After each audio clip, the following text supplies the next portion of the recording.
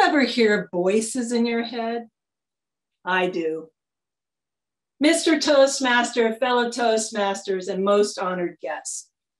One aspect of Toastmasters that I love is the objective evaluation, because I find it impossible to give myself a fair self-evaluation. As I was thinking about why, I realized it's because I have two conflicting voices in my head. The first one, that I've named for no particular reason, is Aunt Ethel. Aunt Ethel is a retired auditor who is extremely negative and grumpy. She likes to sit on her back porch in an oversized spring-back chair with a large bowl of popcorn. And her favorite pastime is to criticize me. One time I gave a speech and I went 7 seconds over. This really bothered me. All of a sudden, I could hear a gleeful Aunt Ethel say, 7 seconds over, 7 seconds over, 7 seconds. You could probably imagine how annoying this would be. I knew Aunt Ethel was getting to me when I wanted to repeat her criticism to other people. After that speech, I told a fellow Toastmaster that I went 7 seconds over.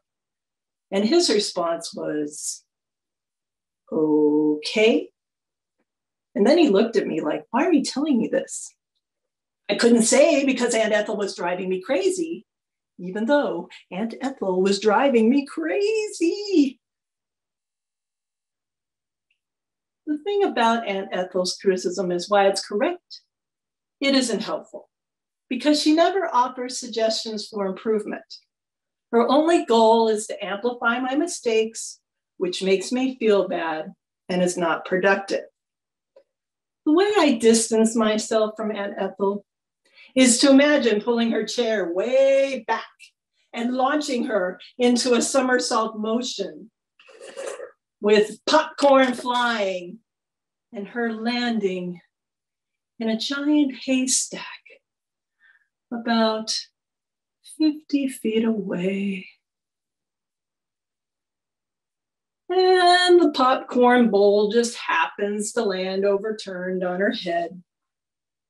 Don't worry though, no imaginary people were harmed in the making of this speech.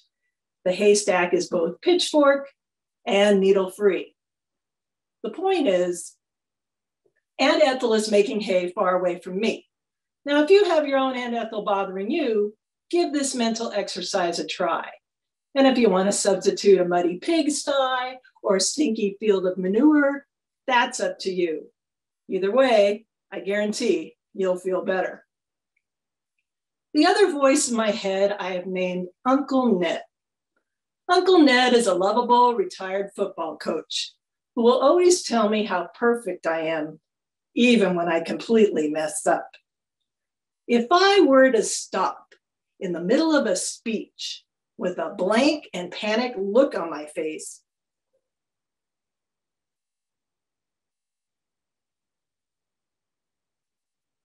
he would tell me, that dramatic pause made that speech even more exciting.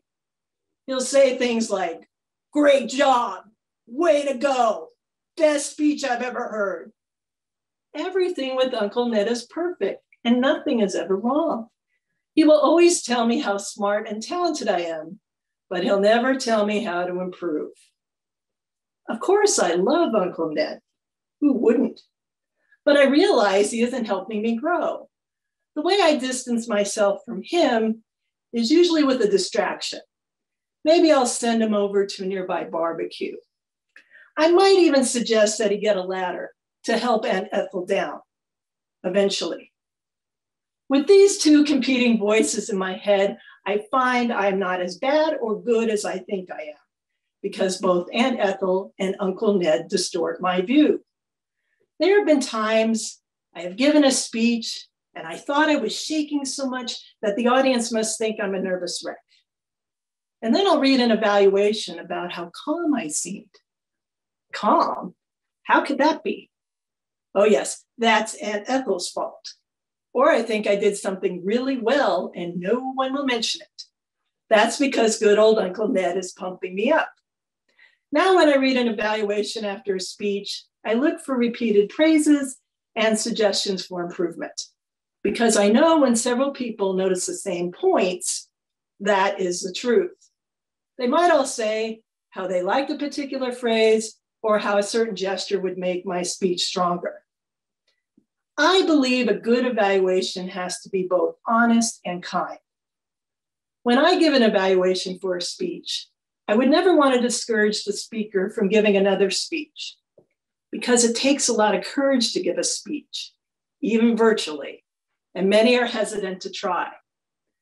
I think it's better to have a more balanced approach, perhaps a kinder version of Aunt Ethel and a more realistic version of Uncle Ned, or Neffel, if you will, Mr. Toastmaster.